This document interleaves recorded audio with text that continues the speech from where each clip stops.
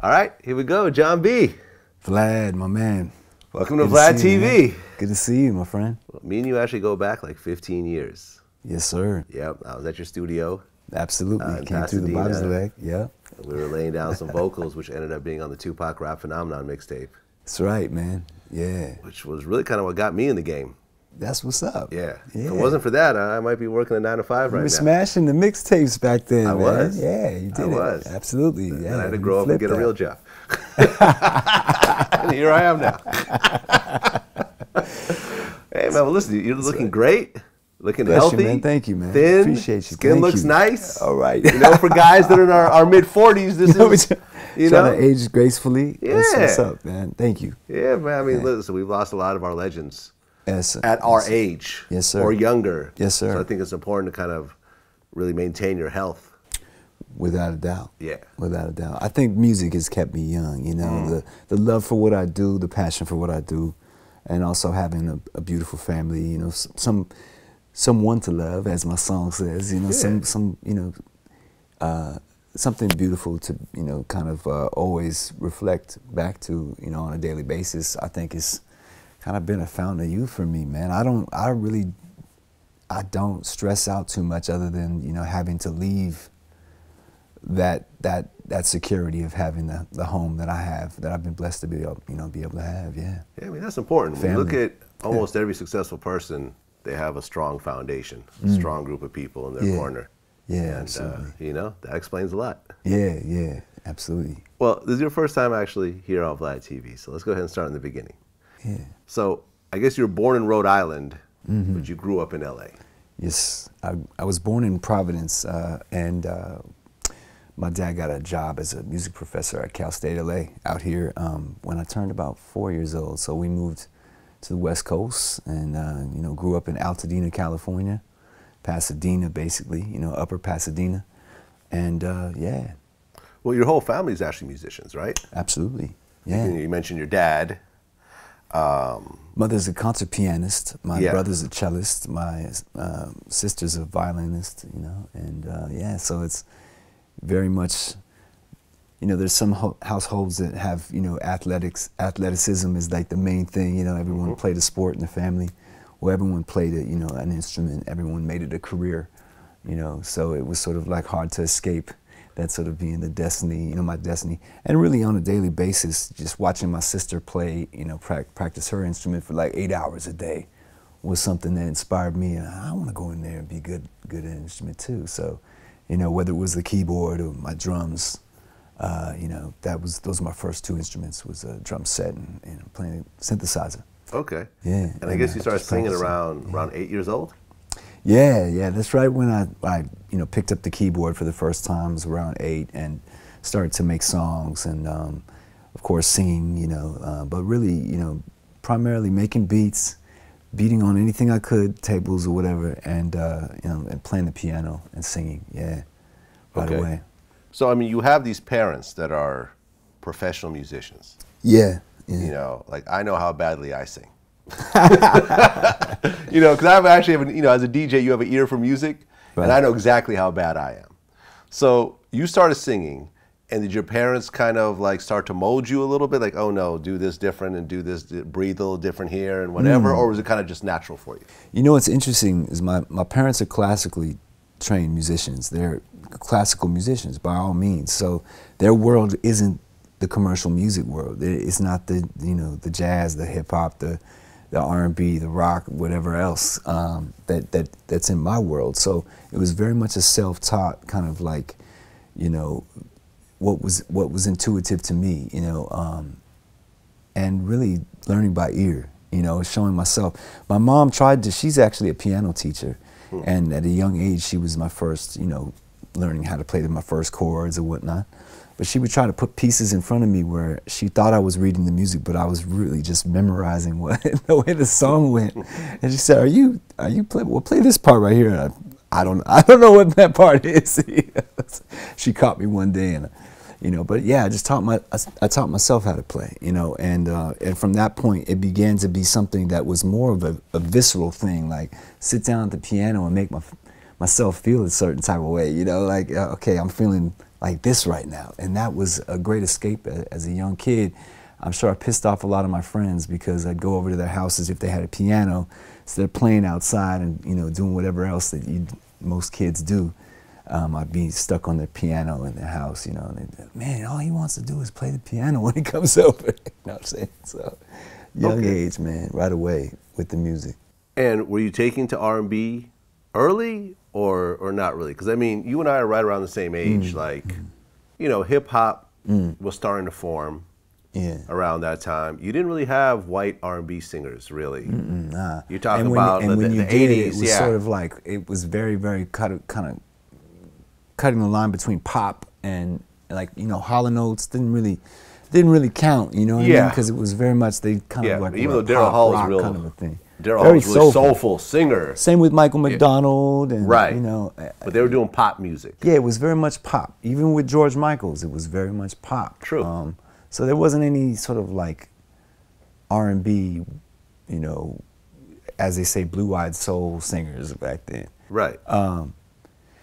So, but interesting enough, I was very, very much influenced by Michael Jackson early on. I was very influenced by groups like Duran Duran early on with this video age, the brand new, you know, idea of videos being on TV. Oh, wow, like, you know, wow, what is that? It's a music video. And we were at the dawn of that, you know. Yeah.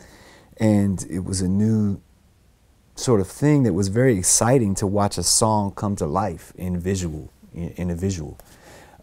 And that gave us so much imagination at a young age. That was really what pushed me along in terms of really made me say, well, first of all, my favorite band was Duran Duran because my sister grew up, that was her favorite band. She's 3 years older than me, and of course, she's listening to that. She's going, oh my God, this is the most amazing music you've ever heard. And I said, who is that? You know, check them out. Oh, wow, that's amazing. Of course, you know, and the same goes for Michael Jackson. So these bands kind of drew me in, and I got into Earth, Wind and Fire. I got into the Bee Gees. I got into Rod Stewart. I got into Donna Summer. And I kind of picked up things from each of these, you know, these musicians. It was, I think, melodic things, rhythmic things, ways that they sang. You know, by the time I got to Luther Vandross and Marvin Gaye, I was already so filled up with, you know, inspiration from these other, you know, bands that, you know, my musical sort of influence was very, very, very wide for my age at, you know, by the time I started really recording music at like 10, 11 years old, I was very well versed in a great deal of styles, you know. Okay, so you're already recording it at 10 years old. Absolutely, making tapes. 4-track, I guess? Yeah, I was recording on a little Tascam 4-track recorder and taking the tapes and selling them at school for $5. You know? You were selling your own stuff? Yeah, it was actually. People were buying it? It was all my friends, you know, that wanted to support me. Hey, like, can I get one of those tapes? You know, I'll pay you next week. It's like, oh, yeah, okay, cool, man. Yeah. Okay, so you're recording at 10.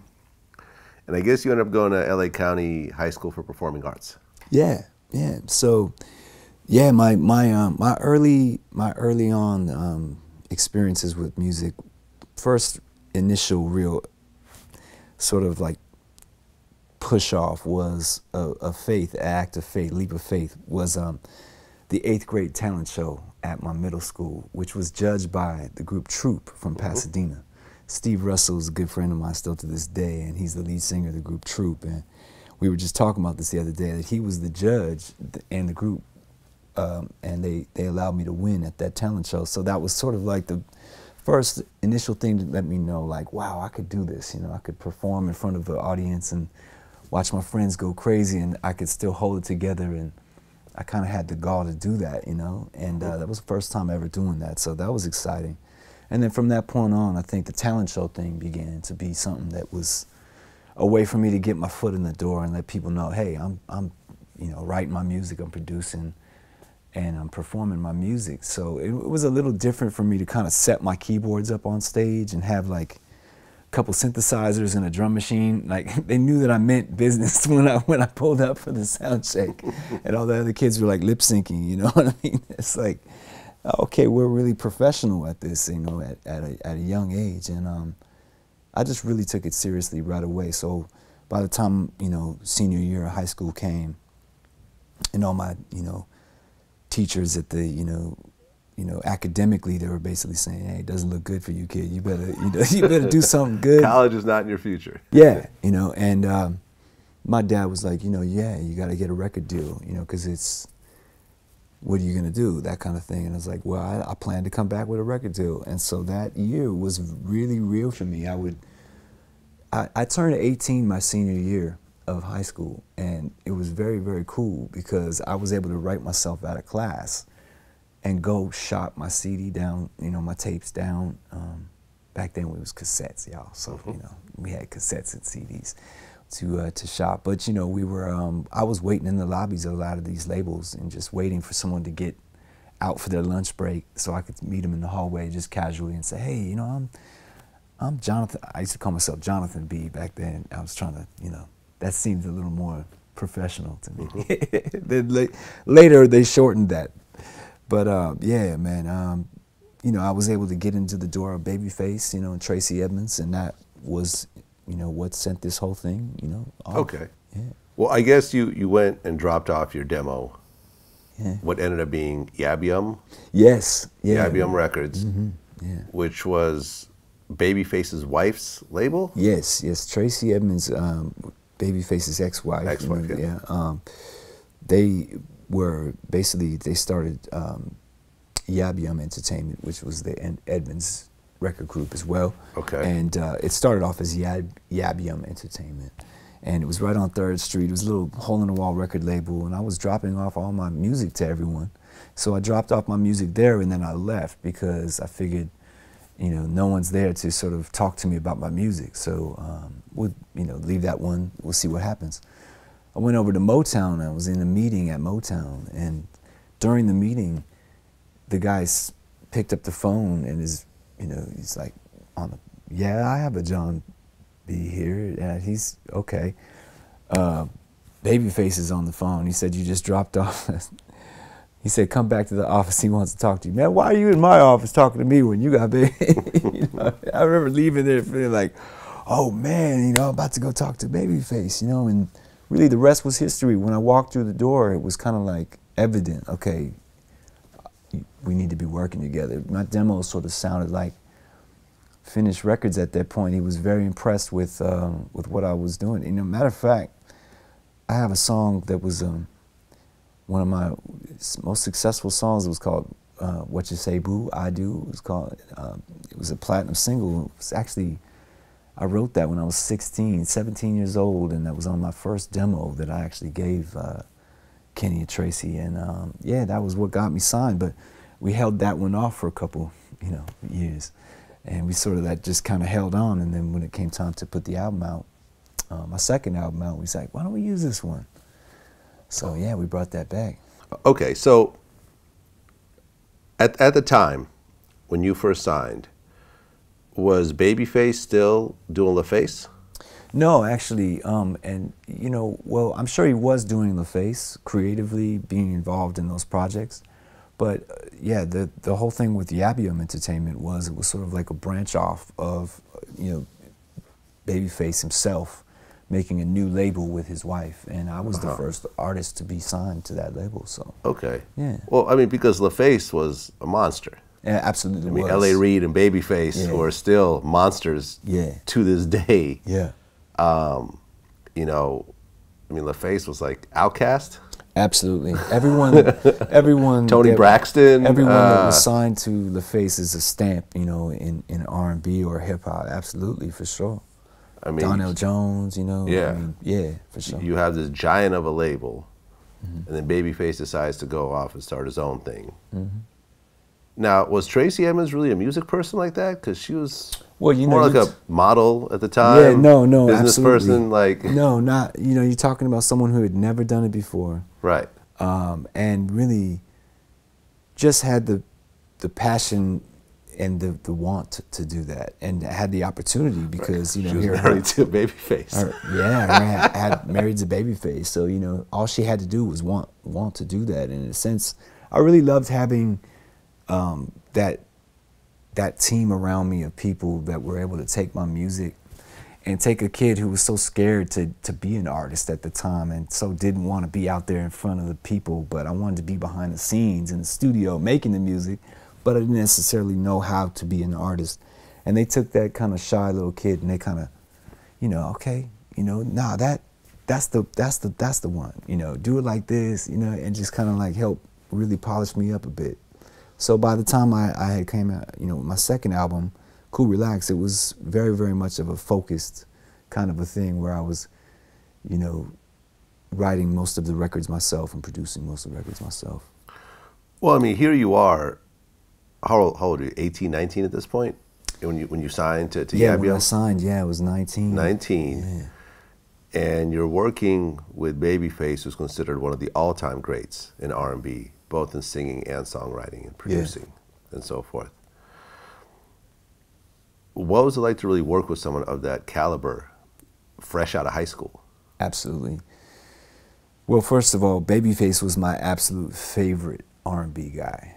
From a songwriter's point of view, he was the guy that I sort of like got in touch with the emotion, the real emotion behind R&B. Like the best part about R&B that I love is how it could just grab your emotions, whether it doesn't matter, you know, everything under the sun of emotions, you know, it's like from, you know, happy, sad to sexy to, you know, anything. So I think he was very, very good at articulating a lot of different emotions. And so as a young man, he was sort of like my father to the game. I really paid attention to his style and his way of delivering the music, you know, the songs. And it was people like L.A. Reid, Babyface, you know, Jimmy Jam, Terry Lewis, very, very influential in my chord structures, the way that I learned how to play chords, my melodic ideas. Even lyrically, I felt like there was a lot that I sort of learned, like why R&B, the best R&B songs, why are they good? You know, it's because of this, you know, these ingredients. And so I really take my hat off to Babyface for seeing something in me that, you know, he felt like he related to be able to give me that shot at a young age and say, oh, you know, not only can you hold yourself as a producer in the studio and as a writer, but now you got what it takes to be an artist. You step on out from behind the booth or from, you know, behind the keyboards, because I was actually, my first job was playing keyboards for Kenny back behind in his band. Mm-hmm. And you know, he was nice enough to let me be a part of his band. And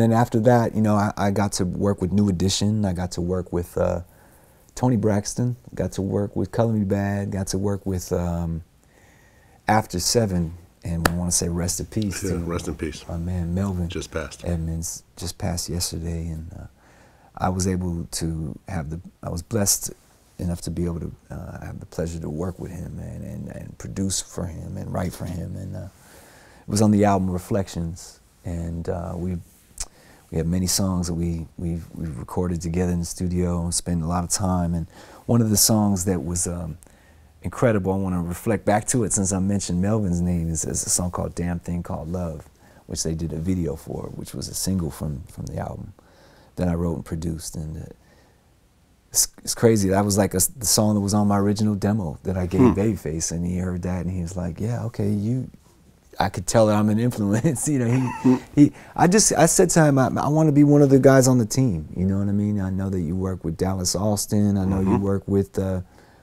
you know, lots of different guys. So I want to be one of the guys. And, you know, he made that happen. So. Someone to Love on your first album featured Babyface. Yeah. Which actually got nominated for a Grammy. Yeah. How did that feel? Your first time out, yeah, nominated. I mean, you didn't win, unfortunately, but you got nominated your first time out. It's incredible. The whole thing was I went into the studio one day with him actually at his house. We were recording, and he had the song Someone to Love. He played me the track, he played me the song, I loved it. And so, but he didn't have any lead vocals recorded on it. He basically just had like a little scratch vocal that had the lyrics to let me know how it went. But he's like, okay, so let's record it. So I went and I recorded the first verse, right? And he's like, okay, love it. Now I'm gonna do my part. So I said, okay, cool, so I can learn how to do the part, right? I'm thinking he's just laying the part so I can learn the melody.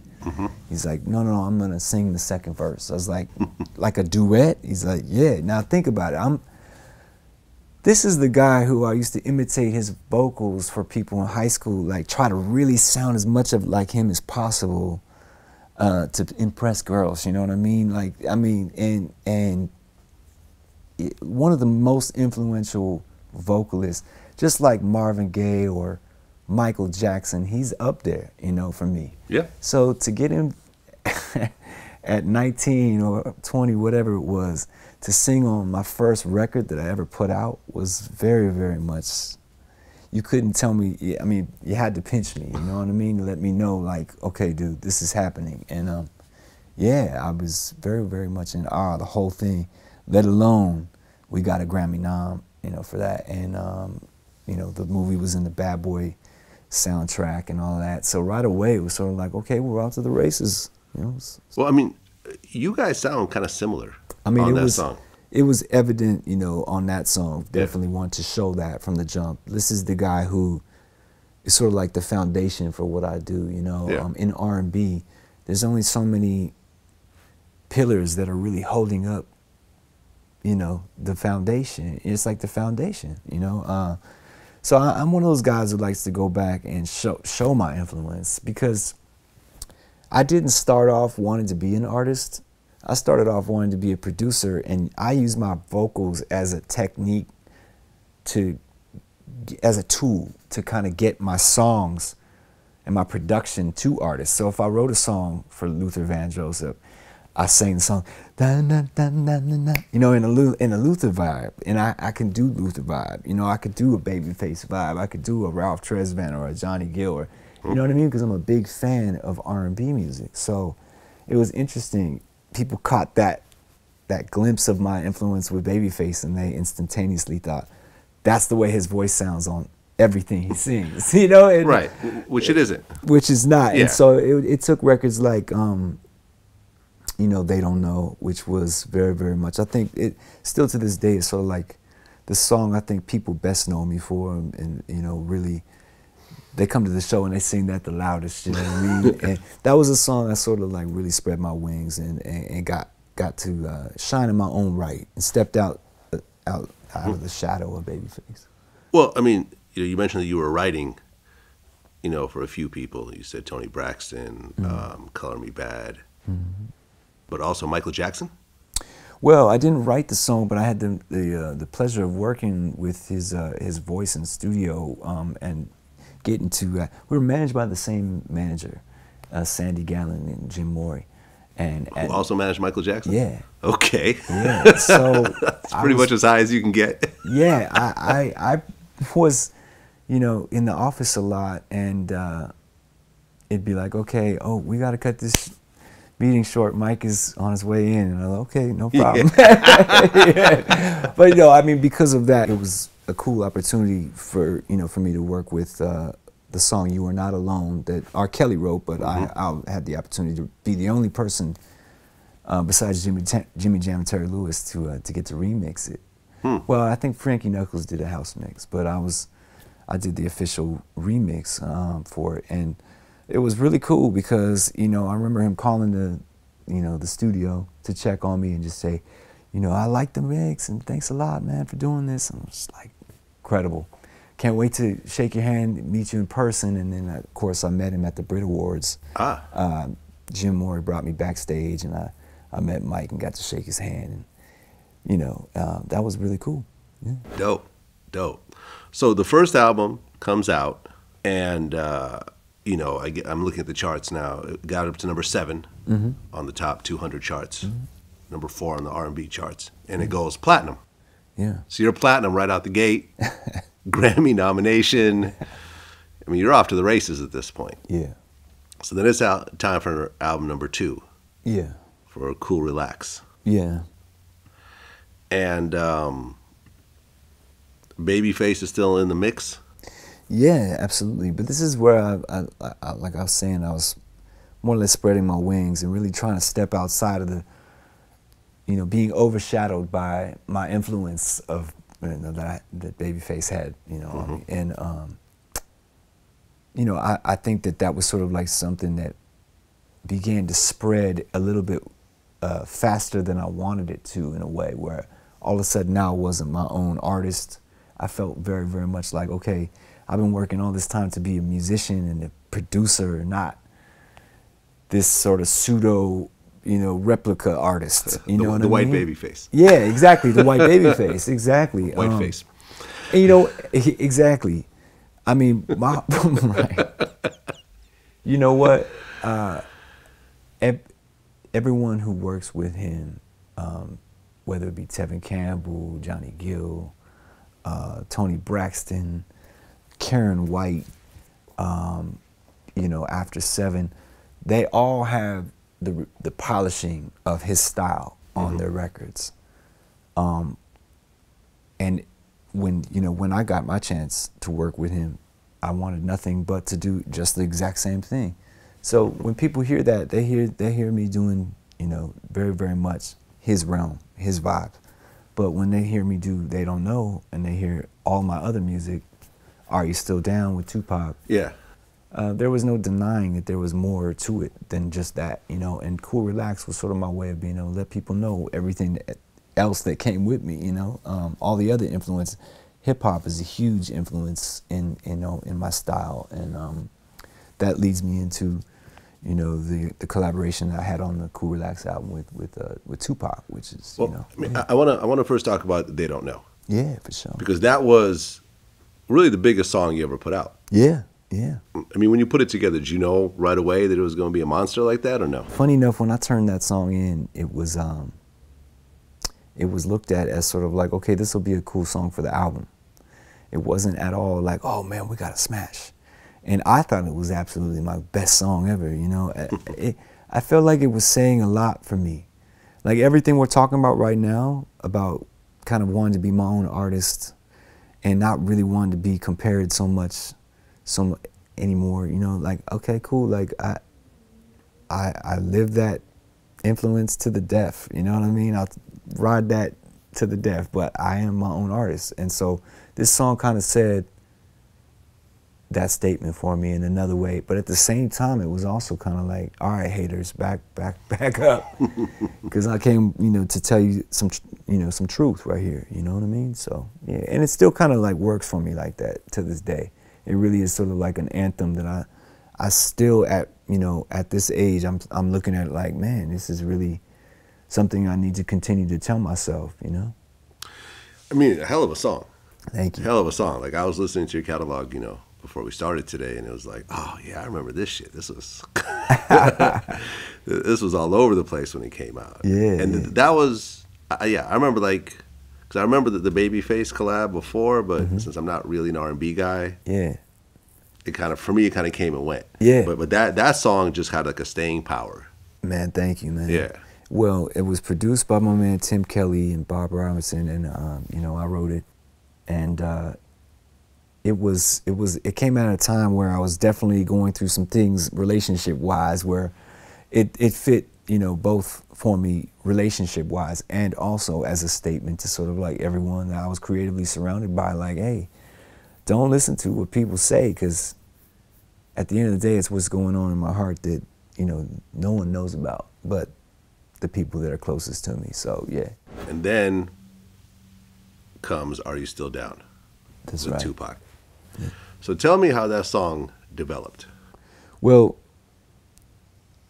it's interesting. I had this friend, I have this boy, his name is Bezo, and Bezo goes back to the Yo MTV Rap days. So Bezo knew Tupac, and Bezo was at the How Do You Want It video shoot, and Bezo calls me up and says, guess who's a fan of your music? And I'm at his video shoot right now, and you need to get down here like right now. And I said, who, where you at?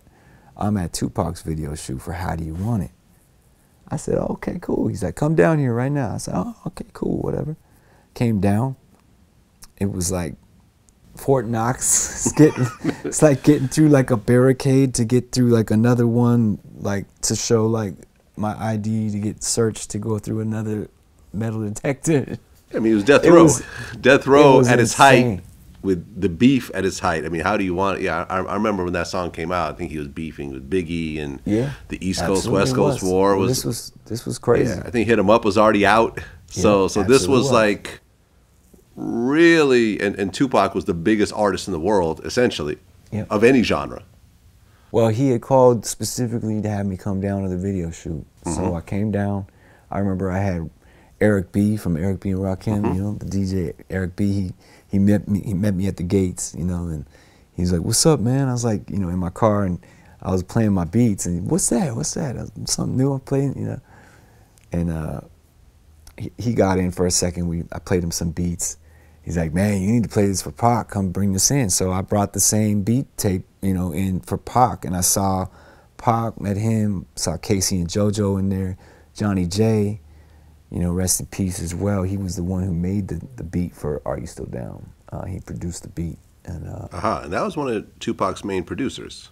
Yes, it was. So he made that for you? Yes. Well, he made that for Pac, essentially. And in Pac, so the story is I was playing my beats for Tupac, and he immediately started to freestyle right in front of me. I remember Sway and Tech were both there, and they are both witnesses to this day. They were like, I remember when he heard your beats, he just lit up and started just rapping right there, you know, start freestyling. So I was like, man, we got to put this down in the studio. And then Casey and JoJo like, oh man, look, man, you got you one right now, you know, like they knew it was gonna happen, right? So I was like, okay, well, maybe we'll make this happen. I didn't really expect it to happen right away, right? So after that, I kind of went home like thinking, okay, maybe that might happen. 2 weeks later, he gives me a call. Come down to Can-Am Studios. All right, so I come down to Can-Am Studios. And he's got all the gear there for me to basically make a beat.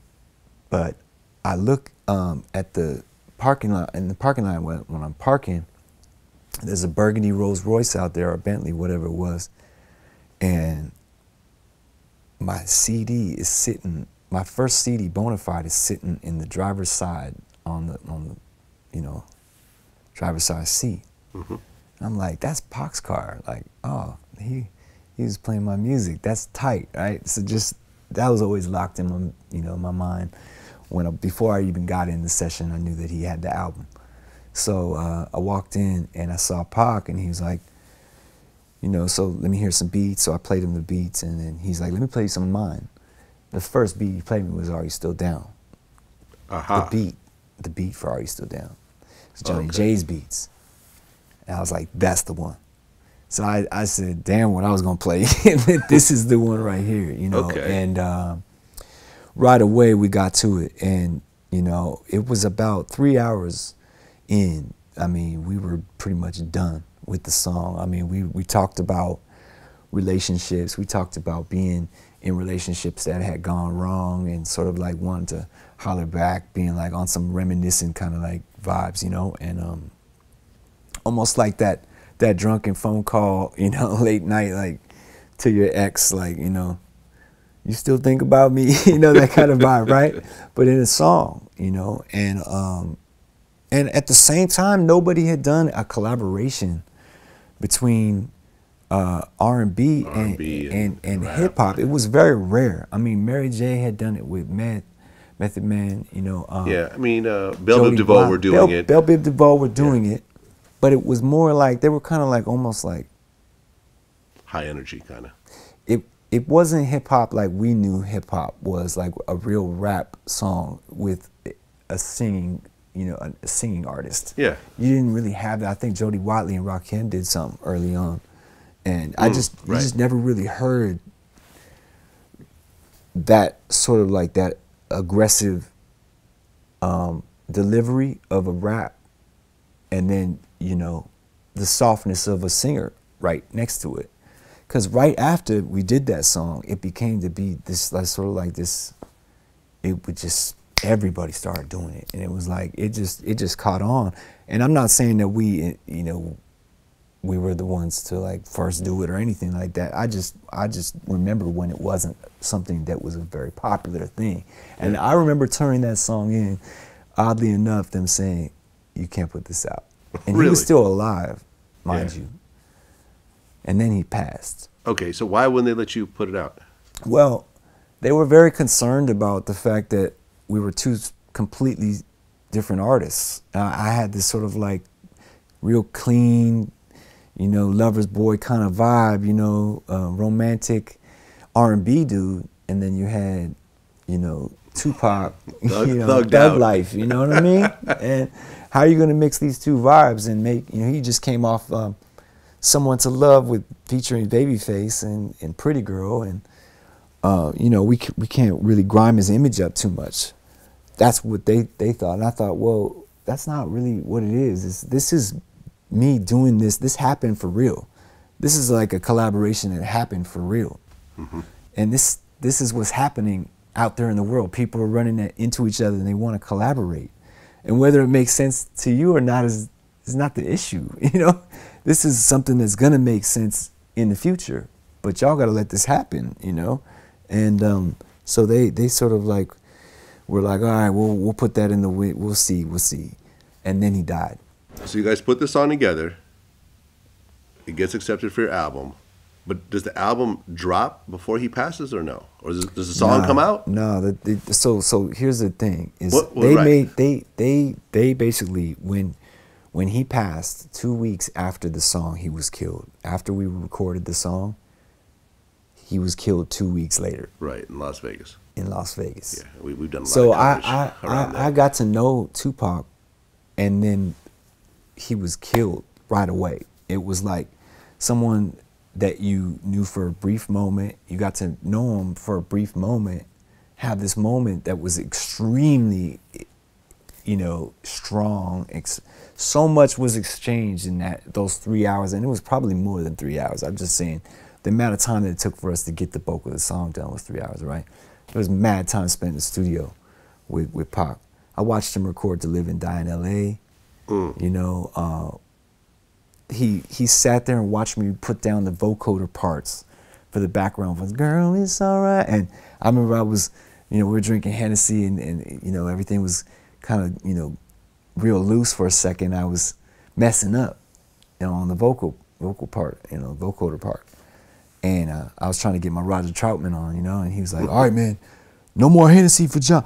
Like, play that right, man. This ain't no joke. Play it. This is a record right now. Play it right. I was like, all right. And I was like, you know, Tupac, you know, telling you to play it right. You're going to play it right, you know? So that's the take you hear is me like, girl, really try to be really right on it, you know what I mean? But I mean, he was a lovely dude, and he was like, man, at the end of the session, he was, man, just, you leaving already? You know, and I was like, man, I gotta go. It's like 4 in the morning, you know, it's late. He's like, all right, man, love you, man. Don't waste your talent, man. Kill it out there, you know? And I just remember him being like somebody that I knew I was gonna see again. And that all of a sudden now I had this ally that was like very powerful. You know what I mean? And I left with the world on my, you know, I was like, oh man, I felt like Superman, you know? I've interviewed a lot of people who had worked with Tupac. Yeah. And a lot of them said that Tupac had this kind of urgency to get this music out. Yeah. You know, and a lot of them said that, you know, they felt like he knew he wasn't going to live for a long time. And he had to get this music out as quickly as possible. He wrote his death before his death happened. He shot the video for I Ain't Mad At You a week before he got killed. Like, why would you do a video about you getting killed? And then a week later, you get killed. Why would you write songs about, you know, dear mama, and being a loving son to your mama, and all of these things kick into play now? Yeah, and there's a bullet coming at him on his last album cover, you know, the Machiavelli album and everything. He knew it. He worked like a fucking racehorse. Like, the way I work now, I ain't half as what he is. Like, he Usain Bolt, and I'm like Carl Lewis. But this motherfucker, and I swear to God, this how this nigga used to work. We'd be in the studio, he'd make a song, it'd be like 30 niggas in here. He'd make a song, he'd let him get on the song, him get on the song, him get on the song. As soon as the song go off, he won't even listen to it. Put that shit over there, pull the next beat up. He get on to the next beat. They writing some more shit. Boom, they finish that song, then he say, I'm gonna do one by myself. 20 minutes later, he in that motherfucker spitting it. There's 3 songs this nigga done did in an hour. 3 songs, he ain't listened to nan one of them. Then he may go smoke and chill or whatever, drink, come back, pull another beat up. When he in this motherfucker making music. Everybody in here making music. So it's like, to me, why the fuck was he working so fast and so hard and trying to finish all these records up? He knew. He had to know. He had to hurry up and get all that music out. That's what I heard people say. He had his shirt off in the session, and I could see the bullet holes. You know what I mean? The scars. And it's intense when you see someone's bullet holes. It kind of puts it into perspective. It's not like tattoos. Yeah. It's like where the flesh is. You know what I mean? It's like flares out like that, like in lines. And it's like pretty intense. And he had like 6 or something like that, or whatever it was, on his chest. So he had like slacks on with his shirt off and like dress shoes with the white dress shoes on. Never forget. You know, he came with a Versace shirt on, and he just would take it off during the session, just be like, you know, with the chains, and, you know, it's just Tupac, you know, exactly how you see. And I remember him, you know, he had this very tough exterior, but once you sat down to get into the song, oh man, it wasn't nothing that he wouldn't, an emotion, it wasn't nothing that was left no stone unturned, you know what I mean? Like, he would go to the, you know, to the very depths, the core of what you feel, what you know, what are you really trying to go? What are you trying to say right now? Before he would just write the line down, you know. I remember that about him. It's like, nah, don't just sing it, man. Go back. Really feel that one right there, you know. And some of the things that he said to me will stick with me for life, you know. I'll never forget it. Well, 2 weeks later, after recording the song, he gets killed. How did you feel when you first got that phone call?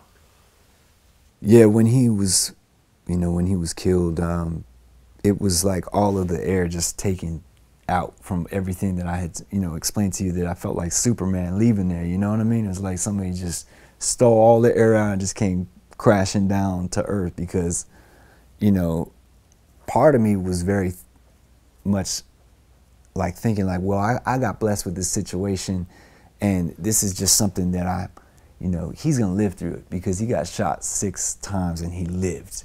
So he got shot again, and this is just miraculous. He's gonna live. Yeah. So part of me thought like, I think he's gonna live, you know?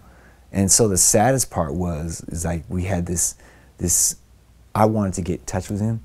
You couldn't get in touch with him. Yeah. No one could get in touch with him. I was in London in a church recording in Air Studios, which is an old renovated church, and it's where the Beatles used to record. And it's where they recorded like Sgt. Pepper Lonely Hearts Club Band. It's like big cathedral recording studio. So I'm in this cathedral church when I find out that, you know, Tupac had been shot, and basically, you know, he was gonna die. And, you know, I don't know, there was a part of me that was just kind of like, okay, damn the song. You know, damn the song, this is a person, you know what I mean? Like, he got shot, like, again? Like, that's not fair. You know, it's not fair. And then everything that went with it, I thought, oh God, now it's not just about him being gone now. Now the burden's gonna come with, we've recorded this song. Like, I did a song with this man, you know what I mean? We had this song to answer about. We were just gonna put this song out. We had talked about being in the video, for God's sake, together, and getting dressed up, and you know what I mean? I mean, all my dreams were shattered, bro. Like, you know what I mean? For real.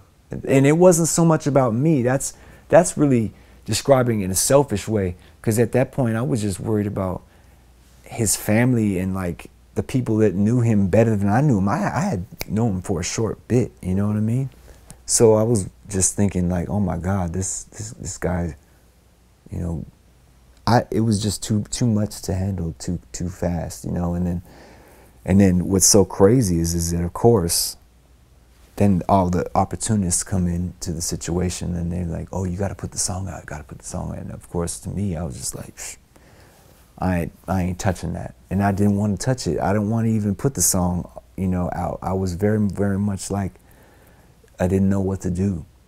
And it was up to Afeni Shakur to really make that song something that needed to happen, because she basically said, you know, no, my son never played me his music because he was always sort of looking out for my, you know, what I would find offensive. Yeah. But he was very, very much excited to play me this song, Are You Still Down, which is the reason why she named his first album that ever came out after his death. Yeah, it was called Are You Still Down. Right, because you guys do, well, you do the video without Tupac. Yeah. And they forced that. You know, they seemed a little awkward. Yeah, they forced that. They were you know, and I knew that no matter how that song came out, that was gonna be a burden for me to hold, you know, on my own, to not have him around to vouch for that. But you know, we poured the cognac out for him in the video. Babyface offered me his house to shoot the video at. It was very much like, please do this for this song because everyone loves this song. And my morale was so damaged at that point for that album. You have to understand, I had just finished doing, everyone really looks at Cool Relax. Most of my fans, they tell me that's one of their most favorite albums of mine, you know. So I look back at those songs and I like think about how hard it was to have those songs still have the life that they did with this sort of like this glooming morale behind, you know, behind it with Tupac's death. It was very, very hard. It was a very, very, very much a burden for someone at my age to be able to handle that kind of pressure or the politics involved with that. And all I did was just collaborate with the man, you know, and I was in the studio. He was there with me, you know. So it's hard because he's not here to say, nah, man, you know, we did that. Well, the album comes out and it goes double platinum, yeah, which is your biggest album to date. Peaks at #3 on the charts. Amazing. It's crazy. And you know, I mean, your 2 biggest songs essentially are on that album. Yeah. So, you know, and although it had the shadow of Tupac's death, I mean, it also kind of helped elevate it in a morbid sort of way as well. Because, you know, unfortunately, dead rappers get better promotion, and you know that type of that's what the ugly side of music. That's you know? really what was dark about the whole thing that made it hard for me to ever have sort of like success, in a sense of really feeling success behind it was. And then you have to understand, it's been sort of something that has been a theme that has reoccurred in my career, because you know we lost Johnny J too, right? Later on, yeah. You know, and me and Johnny had returned together to make collaborations to remember Pac, you know, in sort of a, you know, memorial kind of way. We did part 2 to Are You Still Down together, right, in the studio, and which was cool, but it's hard to touch the original. Well, no, you can't ever. Yeah. I mean, the intention wasn't ever to do that. It's like kind of like building a,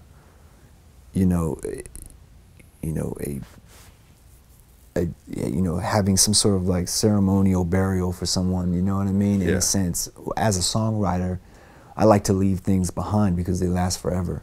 So this is my way of being able to say, you know, well, Johnny said, you know, I have this acapella that I want to use, and I was like, okay, cool. And he was just like, man, I swear, when we put that acapella on, it was like the way it lined up everything, it was so crazy. It was like he was back with us, and I'll never forget that session because there was just so much magical feeling in that session. On the second time, getting, you know, to work with his voice, you know, and not him in the studio, but the essence with Johnny. And to have lost Johnny soon after that was, man, it's just, you know, it's just a tremendous thing to think back.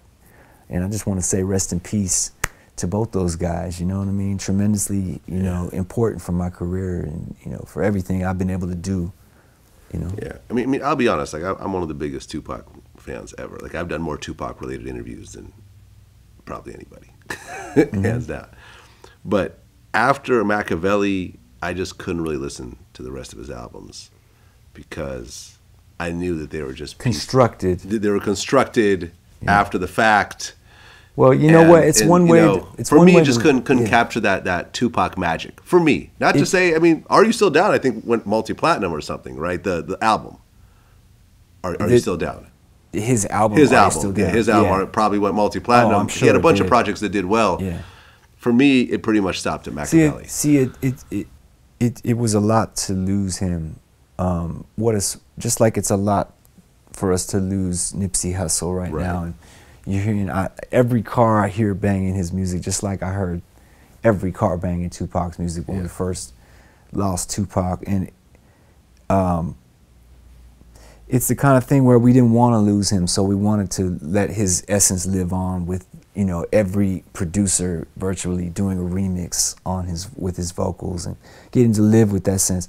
That's why it's such an honor for me. I wear it as such a badge of honor that I got to actually work with the man himself in the studio.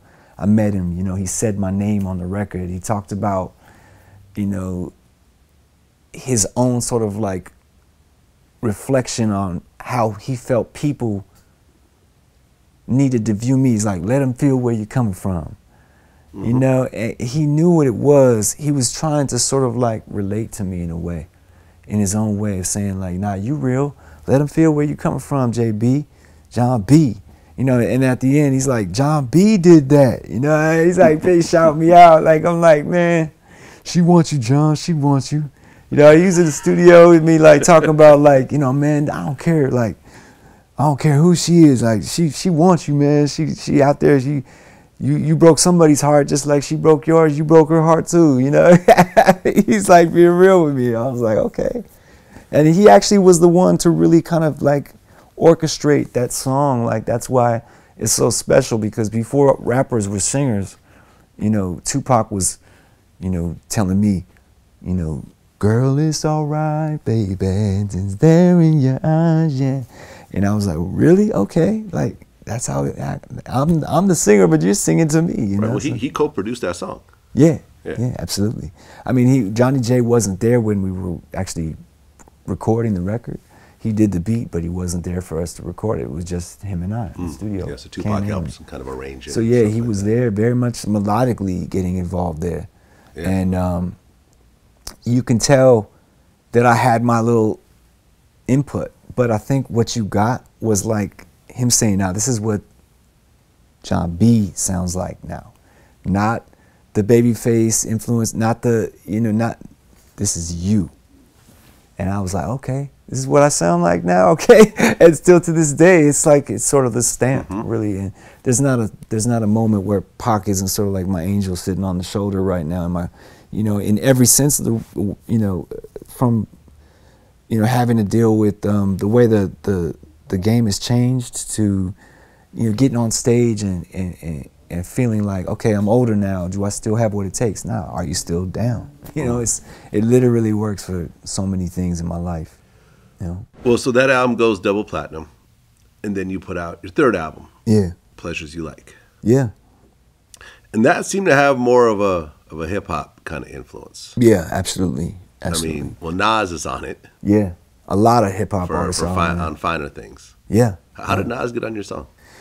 Well, I wanted Nas, you know. I was like, you know, I produce, you know, this type of music as well, you know. It was very, very much influenced by Sade, that track, Stuart Matthewman, Sweetback. I love the smoothness and simplicity of their arrangements, and so like I kind of tried to come up with my own little vibe like that. And when I had that track, I thought this has got Nas's vibe. Like, he would sound so dope, you know, his tone and everything. And he hadn't even heard the track, but we said we want to make a collaboration happen. He was in LA, and next thing you know, I come home and Nas is playing pool in my living room, and I'm like, man, what? Like, are you serious? Like, you ready to do this? And he went down there in the studio and started writing to it.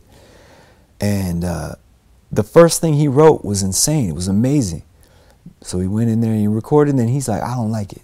So we went in there and I had to wait another, like, however long it was, and he took his time, man. This guy wasn't messing around at all. He wrote a completely brand new record, which was Final Things, and we recorded that. And yeah, you know, he was very, very much of a, I love collaborating with artists in the studio together, putting our heads together. He's very much a, you know, that's probably one of the dopest collaborations next to the, right along with the Tupac collaboration. Yeah. Because it's like, you know, hey, I need a word here. What's a word that can, you know, like who was, you know, such and such's girlfriend back in the 50s, you know, and I'm going, oh, you know, we have to think back and of a word that'll rhyme with the whatever. And so, yeah, to having even just being a fly on the wall of Nas's process, being a fan of his music, you know, as a lyricist, as an MC, you know, and really that terminology is used very lightly now. MC is like, I feel like I was in the room with some of the realest MCs there ever was. Yeah. And just being able to have that be a part of something that I can say will always be something that I take pride in, like living for collaborations like that, you know. So yeah, the song Final Things is definitely, it'll stand up there and as one of, you know, one of those gems for me, yeah. You know. Well, that third album goes platinum. Yeah. You're pretty much 3 for 3 at this point.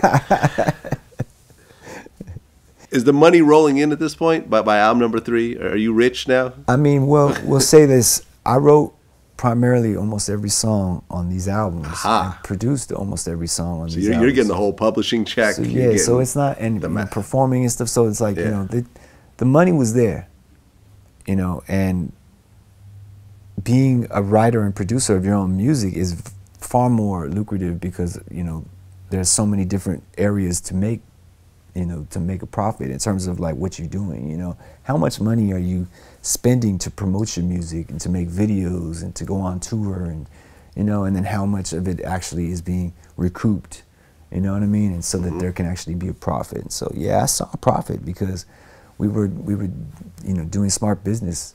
And Epic was an incredible company to work with. Edmonds were incredible people to work with. So, was Yab Yum under Epic? Yeah, I would say just call it the Edmonds Record Group. Okay. Back then is what they called it, ERG. And Sony Epic, yeah, and 550 and Polly Anthony over there was my president, and she, you know, and then also, you know, with the Epic, you know, international as well, because it wasn't just United States. I had an international deal, so I was able to go all over the world. My first album and have, you know, I had a #1 in Kuala Lumpur. It's funny.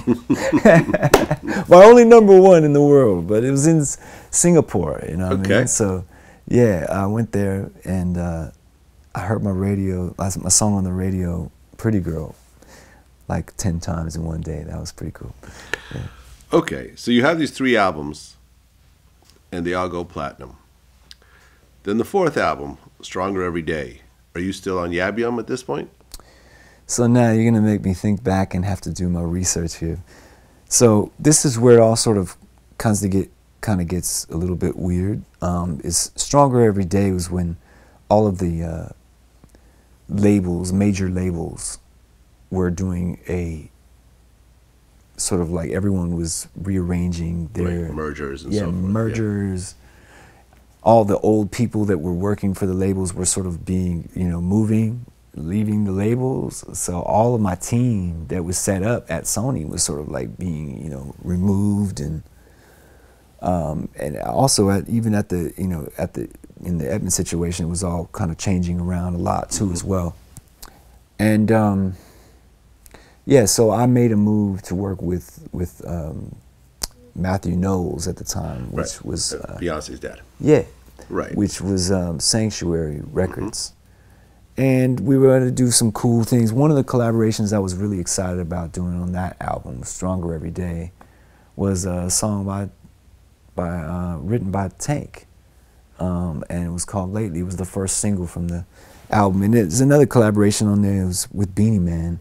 And we went out to Jamaica to do that. And that was really cool. We collaborate with Beanie in Kingston, Jamaica out there. And, you know, just get the vibes the islands, you know what I mean, on that record. So that album had something in its own to offer that I had really, you know, hadn't done that yet. And I was excited to show a dance hall influence, you know, for the first time, and to show, you know, a collaboration with Tank, you know, because Tank was sort of new at the time. He was making his up and coming, you know, ascension as a writer, songwriter, producer, artist. So he sang on the backgrounds with me on that, and that was definitely cool. And as well as the song, is the song "Through the Fire" on there? Is that on there? Yeah, "Through the Fire" with Scarface. Yeah. Yeah. That was another one that was very special from that album. Getting to collaborate, you know, like I said, I'm a huge hip hop head. So, I mean, you know, being able to work with Scarface, get to talk to him on the phone and say, let's write a record about having vices. Let's write a record about, you know, just that dark side of entertainment. And let's do it in a metaphoric way. Let's talk about literally walking through the fire. You know what I mean? And so yeah, that was sort of like the first kind of the first kind of record like that I had ever tried to write, and to have someone with that almost Martin Luther King-esque preacher kind of type of swag, you know, he's got that.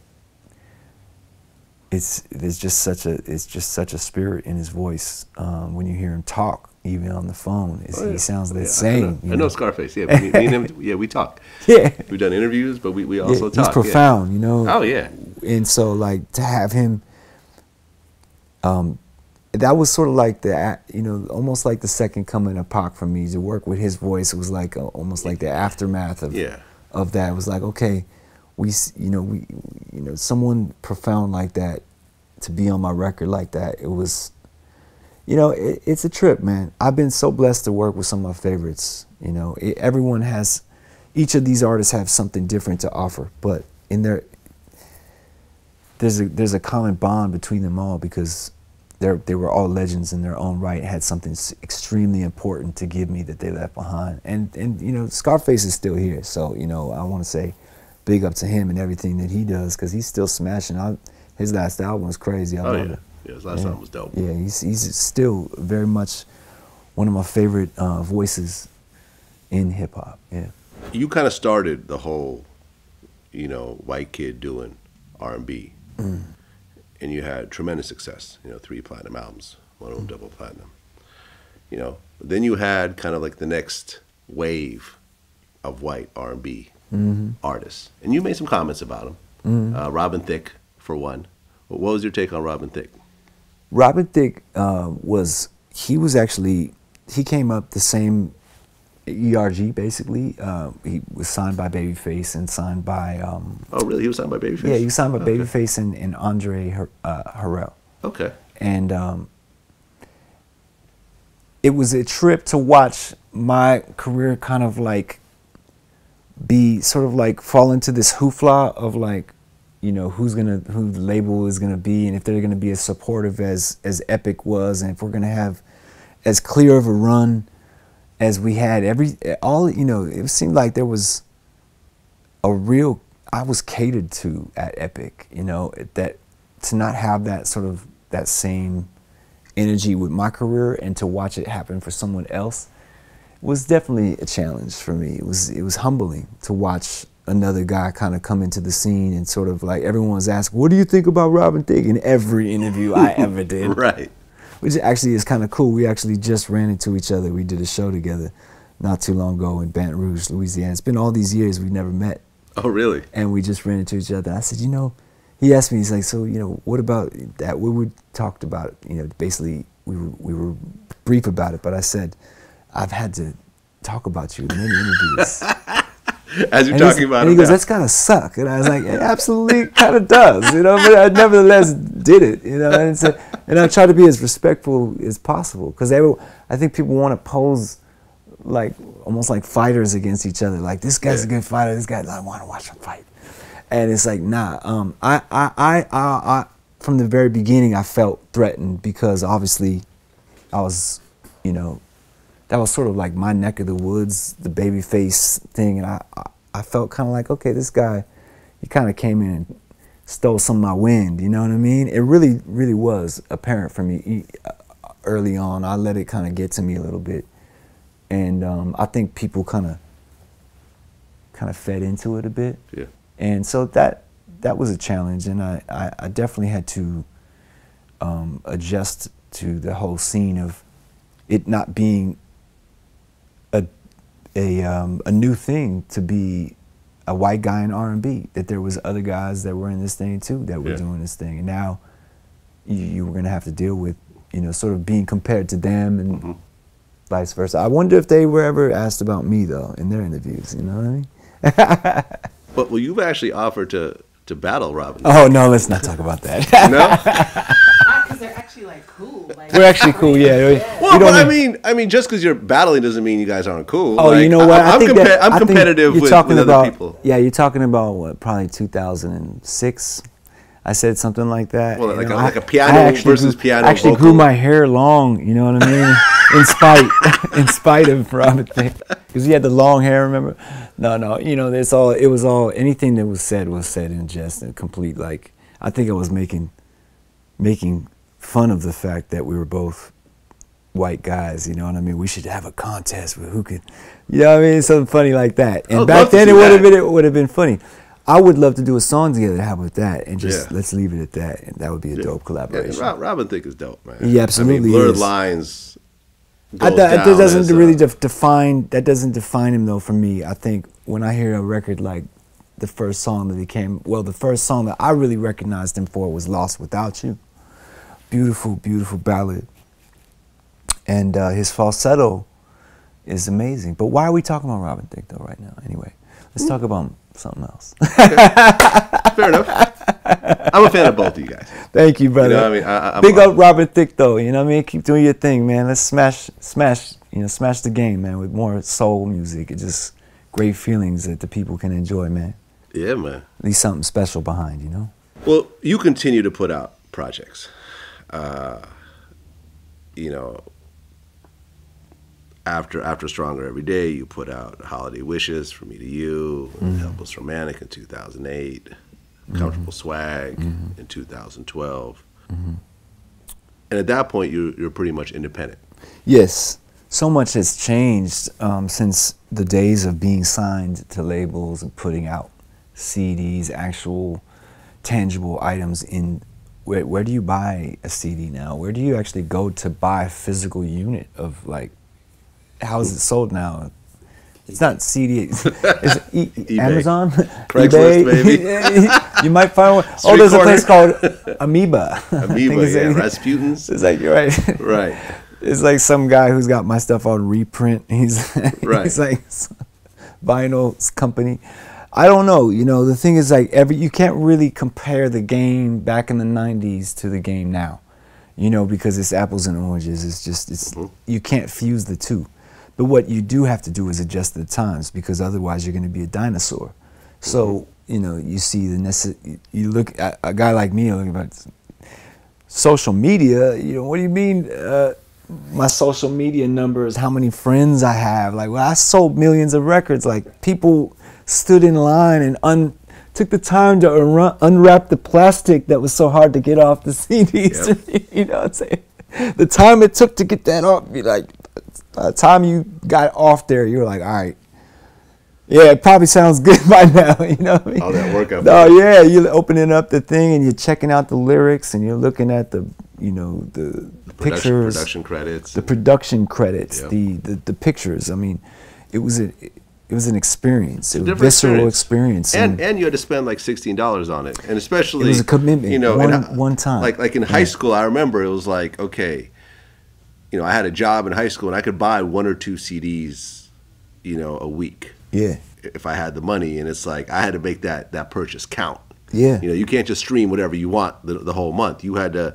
Okay, I'm going to buy this, and I hope it's good because there's no return policy at Tower Records. Right? Yeah. We're stuck with it. Yeah. Yeah, absolutely, man. Absolutely. I think it was much more of, okay, I'm going to make this commitment right now, buy these, you know, 12, 14 songs, whatever it was. And as an artist, it was very validating to have this many records be, you know, pushed at one time. You know, I could say this one time, and you know, if you bought the album, you might not listen to every record, but I gave you the chance to hear my entire sentiment. Because you have to understand, these records are talking about, you're talking about making these albums, you're talking about 3 years of my life, 4 years of my life, maybe 5 years, and this new album is taking me the longest it's ever taken me to make an album. How long? 5 years. Okay, and you got a new project coming out? Yes, I do. And the name of it is? It's called Understand. Okay. Yeah, the new single is featuring Donnell Jones. It's a duet with Donnell Jones, and the song is entitled Understand. And yeah, it's one of those records where it's taking it back to the essence of what I gave you in the '90s, but with the 2019 flair on it. You know what I mean? You know, I've grown with the times, and I'm changing with the times, and I feel like the sonic palette is what it is today. So I pull what I like from, you know, how tracks go right now. You know, back in the '90s, we used a lot of sampled snares, a lot of organic kind of sampled snares from old jazz records or old funk records or whatever. Right now, we're in a very much a machine sort of TR-808 kind of a phase where we like the 808s pretty much tough. Right, you know? sampling's too expensive these days. I mean, it's just, it's sort of obscure. The more the boutique style music uses that kind of stuff. And I love it all. Yeah. So I take what I want from, you know, I let the times influence me how I want, you know, and it's like I cherry pick from the best. I love, you know, production of Travis Scott. I love the ambience in today's music, you know, with the mixing and a lot of the new tricks that you know, it's like the new sonic palette that these kids have is straight up my alley. I love it. I mean, I love the, you know, the Post Malones, the Weekends. Anybody who has this sort of darker sounding R&B, I love it because it's bringing something new that didn't exist. Yeah. Well, I mean, as someone who has kind of a collection of what I consider timeless music. Thank you. I mean, you've been touring this whole time, I'm sure. Yes, touring is the, you know, the main bread and butter of what I do. Yeah. And as well as, you know, when it all comes down to it, you're talking about your songs. So what better way of being able to celebrate your music than to actually perform the songs, you know, and be able to continue to sing those songs. Even if you have 1 or 2 records that the world knows and you just go out and sing a bunch of covers, that's still rewarding. But let alone I've been able to have, you know, a lot of records. So my album, I can go through now about 9 albums now of record. I think it's 8 or 9 albums I can go through and sort of cherry pick from each album, and I can give you about 90 minutes or more of music, you know, and not flinch. Yeah. You know, and it's been amazing because the fans kind of come up to the shows, you know, with such a vast knowledge of everything that I've done, and I just feel so blessed in that sense of like that they even know that I did a collaboration with Nas, or I did a collaboration with Guru, or you know. So yeah, it's because that, you know, to me it's about the music and it's about what I'm gonna leave behind, you know, with this music. It was never for me about being like famous for being like a sex symbol or being like a guy who did anything but music, because I'm not a good dancer, you know what I mean? So well, Jon B, man, appreciate you coming in. Thank you, my man. Like I said, man, a very dope catalog. Thank you, my man. With timeless music that will continue to resonate long after all of us are gone. Thank you, my man. You know, I mean, I know with what I do, I think about that. I think about what am like the interviews I'm doing right now, how are people 100 years from now going to react to them? I hear you. You know what I'm saying? Absolutely. And I feel like the most successful people think beyond their own lifetimes, think about their legacies, and think about what exactly they're doing more so than just how much money will it make right now. Right. And I feel like with your art, that's how you approach it. Thank you, man. Yeah, that's absolutely. huge, man. I appreciate that. Absolutely, thank man. you. And thank you for, you know, for keeping it real with me, man. You know, I know you're a serious head in hip hop for real. You do this thing for real. You're the first one to flip the "I Got 5 on It" beat on any. Nobody had flipped it on no remix yet. You flipped "Are You Still Down" on that mixtape, bro. Yep. So you killed that, man. And, that was our beginning, but here we are. How many years later? 15 years later. Still rocking. Still rocking, man. Still doing it good. Both of us still healthy. That's Both right, of us brother. still looking good. Both grown men. We're Gotta both love grown it. men. That's We're it. doing our thing, man. Yeah. Congrats on everything. That's right, man. And, man, keep doing your thing. Bless Looking you, man. forward to it. Respect to you. Peace. Thank you.